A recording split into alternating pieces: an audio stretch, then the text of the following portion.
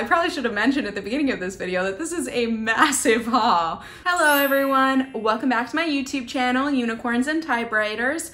My name is Skylar and I'm back today with another exciting booktube video. So in today's video, I am going to be doing a very exciting holiday and December book haul. I'm excited to show you guys which books I've gotten so far. This is also kind of part one of my December haul, although usually I don't really get to do the second part until the beginning of January. There will be another one coming soon, I guess, is what I'm trying to say. But anyway, let's get started. So jumping right into this very exciting book haul. Some of these books were gifts and some of these books I bought myself this December. I'm gonna start with a couple manga and graphic novel books that I got, but don't worry if you're not a fan of manga or graphic novels. That will just be the first two things that I mentioned in this video. And then there are a ton of other books I'm going to talk about. So keep watching if you're more into novels. I promise I'm getting there. So this is a series that I've just been collecting on my own, and I've gotten quite a few books in it over the course of this month. I have added to my stack of books and almost completed my collection of the manga series Monster. These are all part of a psychological thriller horror manga series, and also was turned into an anime at one point as well. The anime is extremely difficult to find and the manga is getting a little hard to find as well,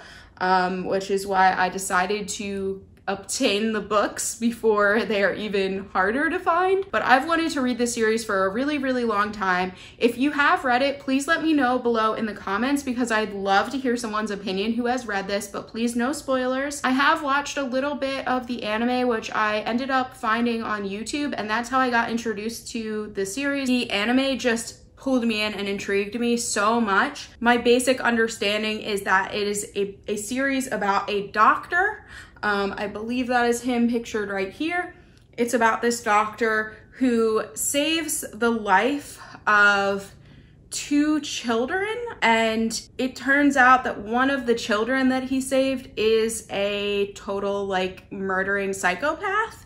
So it brings up a lot of moral questions of by saving a monster, did he doom other people? And is the doctor responsible for that? So that is where I believe the title Monster comes from, because it is about this concept of who is the real monster. So it is definitely a creepy series. From what I saw of the anime, it really got under my skin, and that's why I have not been able to forget about it. Like I said, the anime, I just watched some episodes on YouTube. They were really poor quality. It's extremely difficult to find the anime. I think it's available on some streaming services in some countries, but it doesn't seem to be available anywhere in the States. I don't know what's up with that. But yeah, if you like creepy, scary manga or anime, it might be something worth looking into. I know I'm really excited to read it, and I'm trying to get all the books in the series before I get started because I have a feeling I'm not going to be able to put it down, because that was my experience with the anime, which I only stopped watching because of how poor the quality was and decided it was better to try to read the manga at some point. I got 4 books in the series and I recently picked them up, and I'm very excited to get reading the series as soon as I'm able to complete it. So the next book that I got, this one was a gift. I asked for this for the holidays and I'm so excited to have it. It is the 4th novel or graphic novel in the Heartstopper series by Alice Oseman. I'm so excited. This is the British edition actually, which I believe the author herself, she is British, so the books come out in England first. And I have all the American editions for the other versions, but I couldn't wait for this one, so I told the person to get it for me from Book Depository. I've never ordered from Book Depository before, but there was this and another book that I asked for that I wanted specifically British editions of. I have not read it yet, but it is definitely, I feel like this is gonna get read before the end of the year because these books are just so cute and so quick to read. 10 out of 10 recommend the Heartstopper series if you haven't checked it out yet. It's really cute. It's about 2 boys, Nick and Charlie, who basically fall in love. I think everyone knows. It's a really cute LGBTQ story, and the world it takes place in is really cool because it's really positive toward diversity. There is some commentary on bullying and depression, which I also really like, because when I first started reading, I thought this is so fluffy and so cute, and it's still so lovable, but I started loving it even more when it got into those tougher topics, because I think it is so important for everyone to discuss and talk about, especially books like these that are aimed toward young adults, although I think a lot of people reading these are also in their 20s. I highly recommend really, really cute graphic novels. So there are actually 2 other books that I got as part of the same gift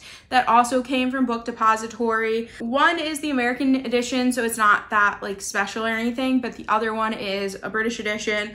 So these are 2 Ray Bradbury books. I am a Ray Bradbury sci-fi nerd. I have been since middle school when I read Fahrenheit 451. I've just read a lot of his other short stories and works and absolutely loved them.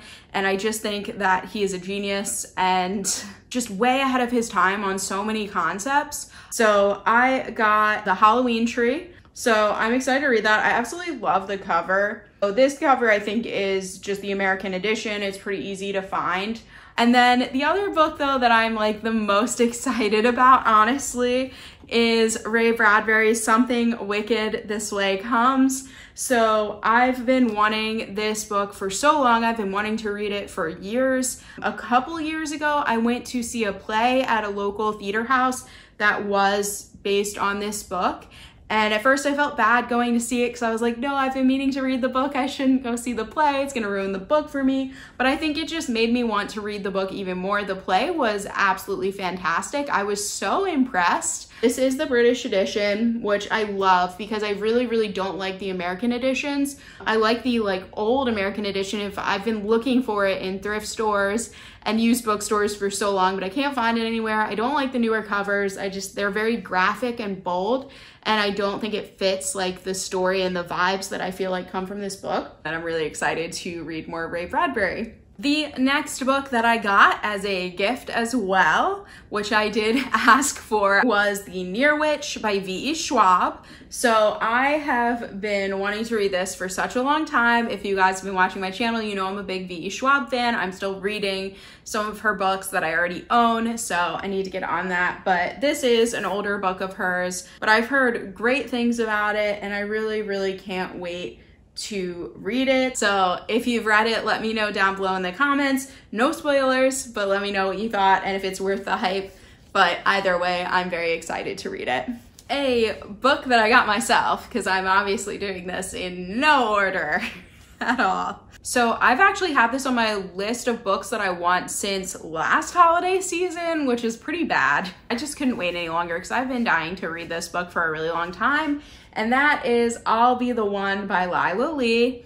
I am so excited to read this. If you guys have been watching my channel as well for a while, you know that I am a fan of K-pop and K-dramas, which is Korean dramas or TV shows and Korean music. So this book is about a girl named Sky. She wants to be a K-pop star, but she also wants to be the first plus-sized K-pop star, which I think is really cool. So it's got themes of body positivity, but at the same time, it also is supposed to have a lot of LGBTQ representation as well. So I'm really, really excited for that. Those two in combination, I think is really cool. Like, I've read books that take place in Korea about Korean characters, about K-pop, or having some themes about K-pop. Obviously, I also read books with LGBTQ characters, and I've read body positive books as well, but I've never read something with all of those things combined into one. This girl on the front cover, she is actually an actual like plus-sized K-pop dancer,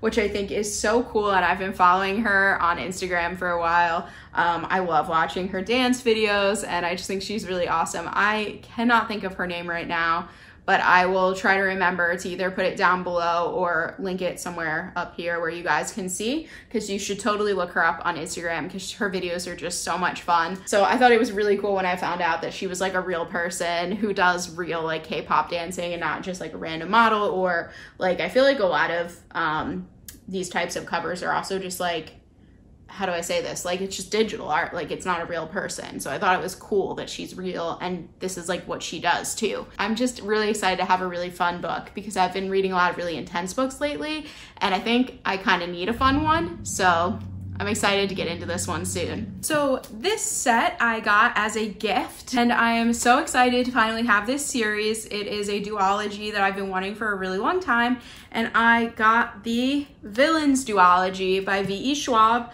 I purposely asked for this because I've been wanting it for a long time. It's still wrapped in plastic, but it comes with the paperback versions of Vicious and Vengeful. So I usually really do try to get hardbacks, but I already have the Shades of Magic series in paperback. So I feel like it'll be nice to have some other paperback books to put with my V. Schwab collection. And also, like, for some reason, her hardbacks are really, really expensive, and I don't know why. This one I got as a gift, and then I just bought myself because there was a really good sale going on at Barnes & Noble. I got myself Extraordinary, which is a graphic novel that goes with these. It is a villain story.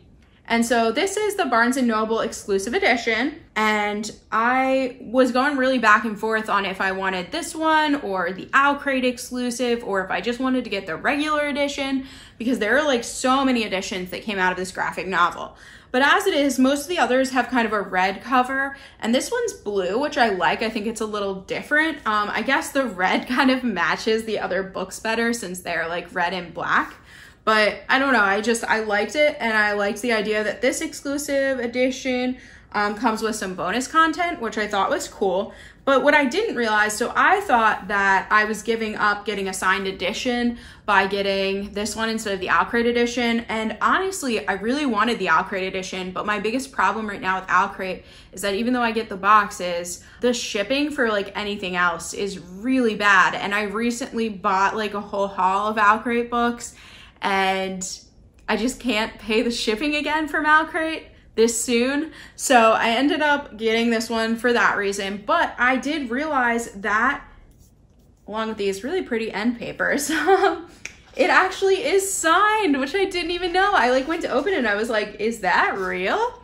And then of course I like looked on the other side, saw it like bleeding through, and was like, that's totally real. I don't know if these end papers are exclusive or not, but I was so excited. And then I did see on here, it says signed copy and bonus content. I don't really feel like they said that on the website, but yeah, the back is really cool as well. I don't know if the back is different on different editions, but it's just like, it's absolutely gorgeous. So I'm glad to have it. Maybe I'll get other editions if I really, really love it. But I think obviously I'm gonna read these first. I'm really excited to get into all of these. They go together, so that's really fun. I will definitely be letting you guys know what I think of them as I get reading. Another book that I got as a gift that I also asked for the holiday season is 6 Crimson Cranes by Elizabeth Lim. So I've been hearing absolutely great things about this book. So I am so excited to read this one. It's been on my list. The back says, a princess in exile, a shape-shifting dragon, 6 enchanted cranes,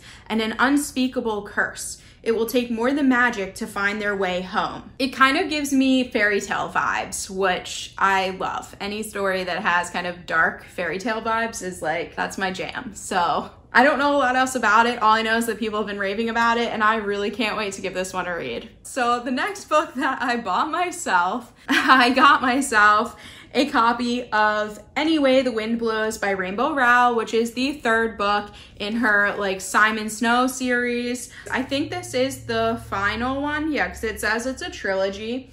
So I did also get the Barnes & Noble exclusive. It was on sale and I really wanted it because I just think the cover is prettier than the regular edition. And I think these books are so much fun. I think a lot of people take them too seriously. It is based off of basically like a Harry Potter fan fiction that, you know, takes place in one of her other books, and then she ended up writing this as its own story. But I think you just have to keep that in mind and have fun with it, and I've had no problem with the series so far. It's a really good LGBTQ representation story, and it's really cute. It's got magic. The references that I can tell are kind of like relating to Harry Potter, being kind of fan fiction-y or parody-like for Harry Potter, I think are really funny and enjoyable. It's fun. I think it's just a really fun series, and I'm really excited to get to read the final installment. It's actually a little bittersweet, but I'm excited.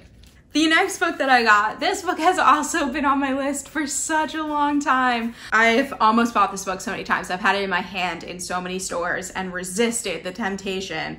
And I put it on my list of books that I wanted as gifts this year, so it was a gift. So I feel like my waiting on buying it like panned out for me, that I got it as a gift instead of spending all my money on books, which I've obviously done anyway. This one is Tokyo Ever After by Emiko, if I'm saying her name correctly. This is supposed to be kind of like a modern fairy tale, and I also have heard amazing things about it. It was apparently in Reese Witherspoon's YA book club, which is interesting. It sounds like it's about a Japanese American girl. It sounds like it's a lot about her kind of figuring out like her own identity about being Japanese, also being American. And I'm really attracted to books that deal with that type of topic. Also being like a descendant of immigrants, it's something that really interests me, like how people feel about their roots in combination with being an American. So even when people are coming from different cultures, I love that topic, and it's something that I definitely hope to write about one day myself. So yeah, I'm so excited to give this one a read. I've just heard such good things about it, and I'm really excited for it. The last book in my haul that I bought for myself is Our Violent Ends by Chloe Gong, and this is the second and I believe last book. It's book 2 in the These Violent Delights duet. This is the first book, These Violent Delights, and then the book Our Violent Ends. When I saw this was coming out, I really wanted to try to read this one before the end of this year so I could read this one, because this one just recently came out, I believe in the last month. But yeah, so I have just heard so many great things about this book. I'm so excited to read it. I still would love to read it before the end of this year. I just don't think it's realistic at this point. So maybe I'll start 2022 off with a bang by reading this series. And it's kind of nice to have the second book ready to go because I don't have to wait. I can just read them right in a row, which I hardly ever do. Even when I have books, even when I have a whole series, because I'm a mood reader, I just like read one and then read the next one like the next year, but I'm gonna try not to do that. It sounds like this story is pretty cool and intense and high action, so I feel like I will possibly want to read them both in a row. It is supposed to be like a version of like Romeo and Juliet that takes place in Hong Kong in China. So I think that's really cool and fascinating, and just haven't heard of anything quite like it. And because of all the very positive, good buzz that I've heard about it, I'm really excited. If you guys have finished this series already, let me know down below in the comments. I would love to hear what you thought, but also, of course, no spoilers.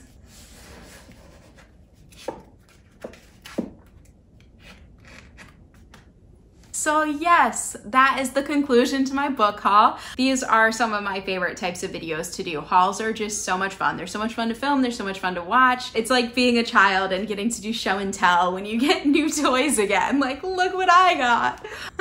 I will be back with another new booktube video soon. I do have my December owl crate on the way. Actually, I don't know that it's on the way yet, but it will be here at some point. So I will, of course, do a video of an unboxing for the December owl crate when that arrives. There will be another book haul. It will probably be a little smaller than this one, but there will be another book haul that I'll be doing either at the very end of this month or at the beginning of January, so keep an eye out for that. But either way, I'll be back with another new video soon.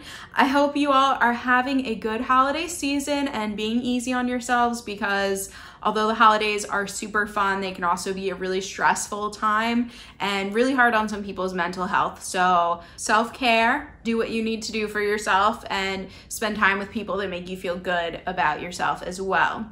I will be back with another new video soon. Have a good rest of your week, everyone.